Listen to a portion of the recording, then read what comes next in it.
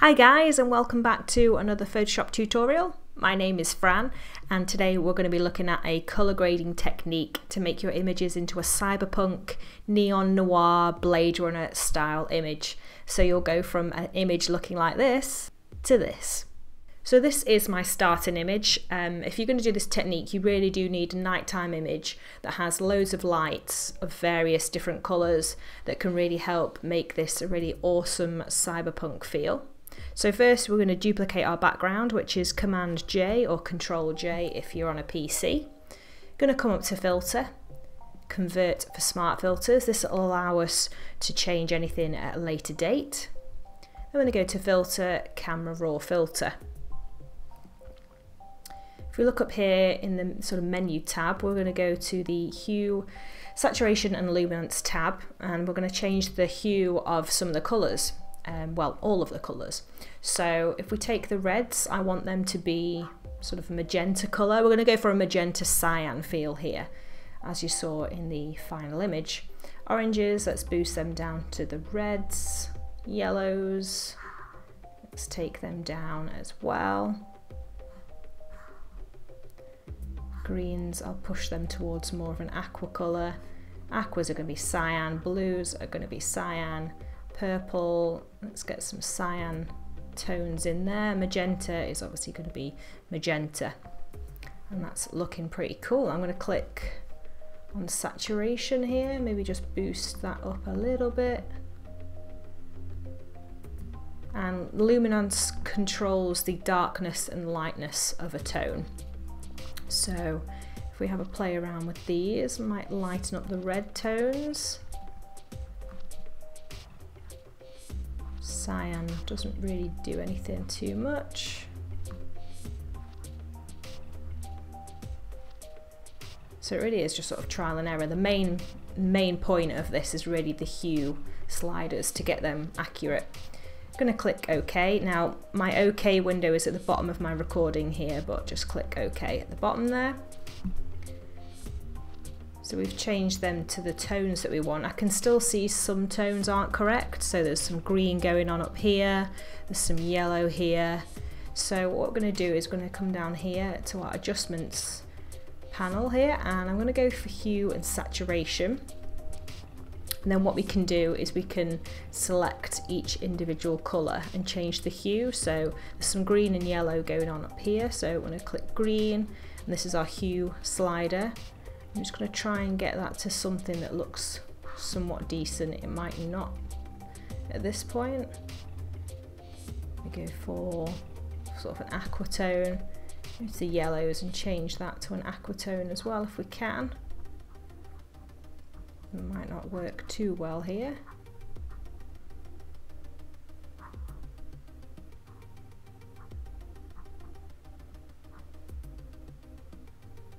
It's not working too well, so I will fix that in a second using a different technique.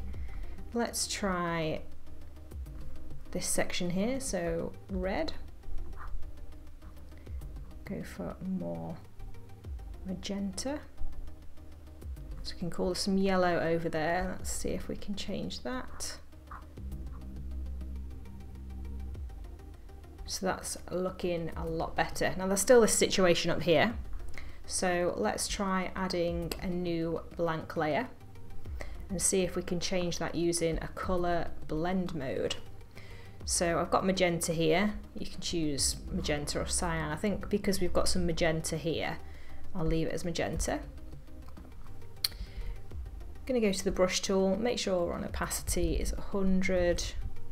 I'm just going to paint there. So that looks pretty good. Just get rid of anything that's spilled over.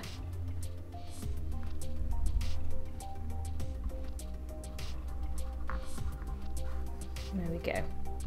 So we've just managed to correct that element there that looked not too good. So pretty much happy with that. I'm probably going to tone it down a little bit though. So we're going to go to hue saturation. I'm going to just bring all of the tones down just a little bit because I think it's just a little bit too overpowering. So maybe go for 25. and that's looking pretty nice. So I could stop the tutorial there, it's pretty much done.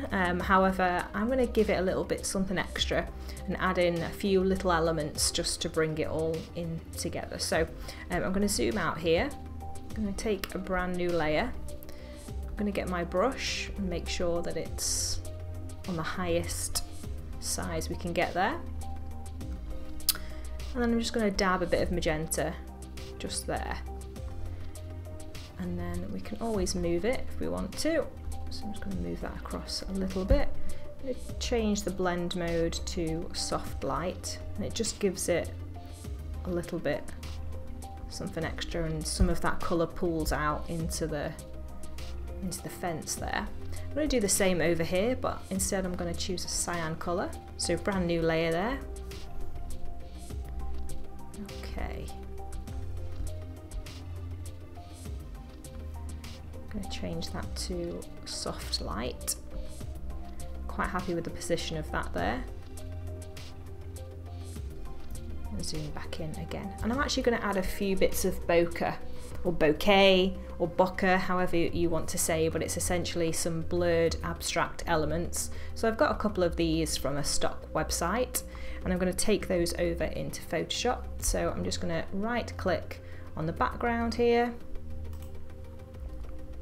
go to duplicate layer, and the destination is going to be my document, which is that one there. It's going to take it across. Okay. So I'm going to add in a couple of bokeh or bokeh, however you pronounce it, elements just into this section here and this section here. So let's see.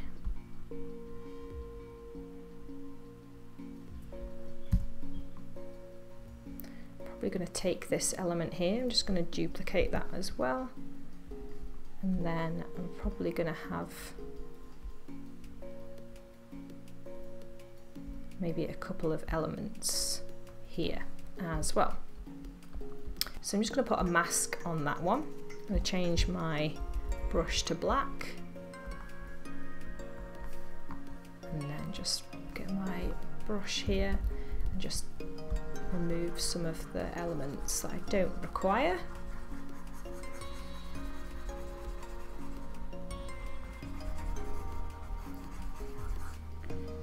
And if you want to see what's happening in the mask, if you press Alt on your keyboard and click on the mask, you can get a better idea of what's going on. So I usually just erase everything I don't want, just in case some of the original image pulls over. Click Alt and click the mask again to go back to the image. I'm going to take the other one, again I'm going to put a mask on it. I'm going to erase all the stuff I don't need. Again, click Alt and then your mask, just to see what you're doing, which is a great little tip.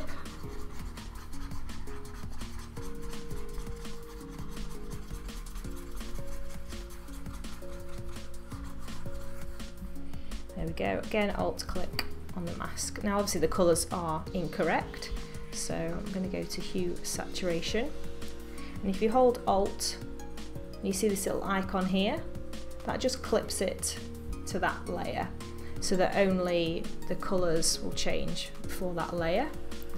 So I'm going to click on colorize here and boost that up a little bit, and let's go for magenta because that's basically what is in that area there.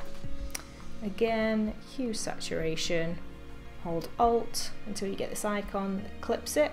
You can also press this button here as well if you want to clip it. And again, colorize, and let's go for the cyan tone, something like that, just to give a bit of extra element into there. And I'm probably going to put a little bit of bokeh on some of the other elements as well. So let's see what we've got here. So let's try this one.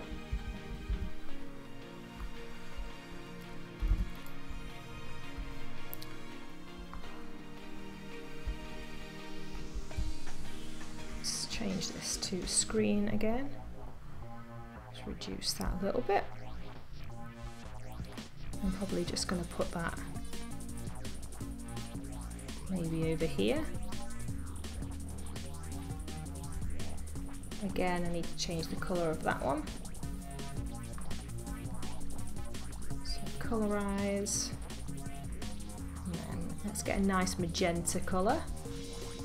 That's primarily what's over in that area. That's looking cool. I'm going to get another one. You can copy and paste as well as duplicate over to your document. There's plenty of ways that you can do things in Photoshop, which is always great.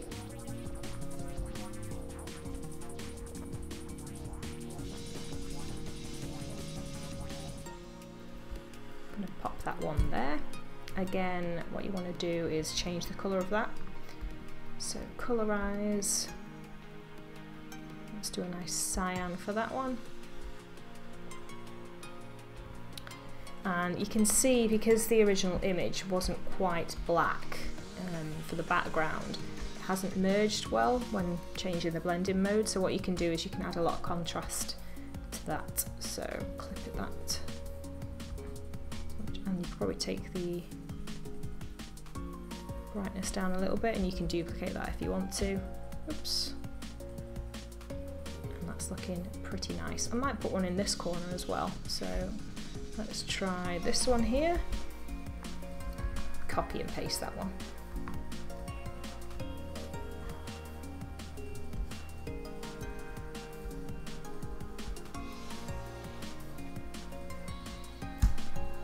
Something like that.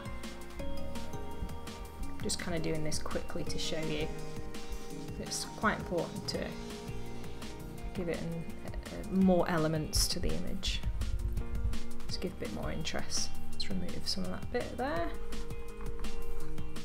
So that's looking pretty nice. I feel like it's missing some sort of lens flare, which may hit the umbrella. So I've got this little lens flare here. So I'm just going to copy that over. Command C, Command V. Let's pop that there. Let's unclip it. I'm going to scale this up here. I'm going to go to screen. I feel like it would probably hit there.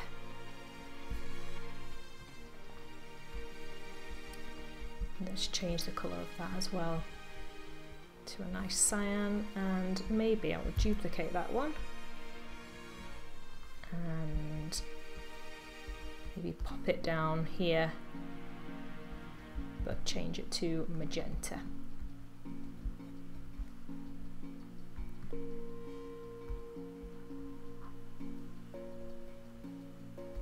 Something like that. So that's pretty much it. Thank you so much for watching. I hope you have enjoyed this tutorial. I hope you've taken away some tips and tricks today. If you have any comments or feedback, please pop them in the comments section. I always love reading those. If you want to see more from me, you can check me out on Instagram at PhotoshopFran. Don't forget to like the video, and if you love my content, please subscribe. It's absolutely free and you'll be notified about my latest videos. As always, take care, stay safe, and I'll see you soon.